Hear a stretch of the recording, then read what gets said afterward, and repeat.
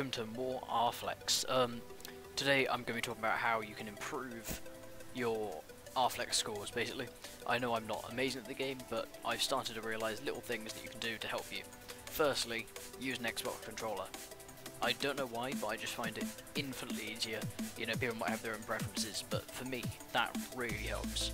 Secondly, as with any game like this in Super Hexagon, you need to look for little patterns. It's all pattern based. So instead of just randomly reacting to a stimulus, you know, so if there's one at the top, you go to the bottom, and then you've got to keep on edge, you know. With this, you can actually look for a pattern, and once you see the pattern, you can think, oh, I know I need to go up next. So in this video, that's what I'm going to try and show you. This is our first pattern. As you can see, it is weaving in and out of a two outside and the centre one. I put it on slower here so you can see much better. As you can see, it's the two out, then the inner, then you go back, and this repeats 3 times.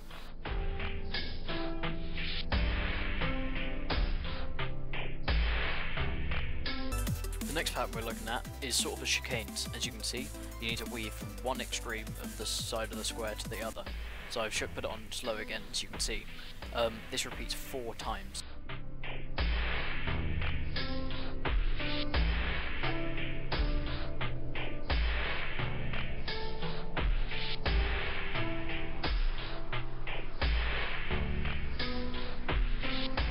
This is the next pattern I want to look at. It's almost a stepping up. It will go from the bottom to the medium to the top. This only happens 3 times because that's how many ways it can go up. But it just happened, in this instance, it happened twice in a row. So as you can see, the bottom, middle, and then the top. Now I'm sure there's many more patterns along, but I haven't quite worked them out yet as this is my first day playing the game. As you can see, there are also lots of random little bits thrown in. I hope you guys enjoyed the video, and see you next time.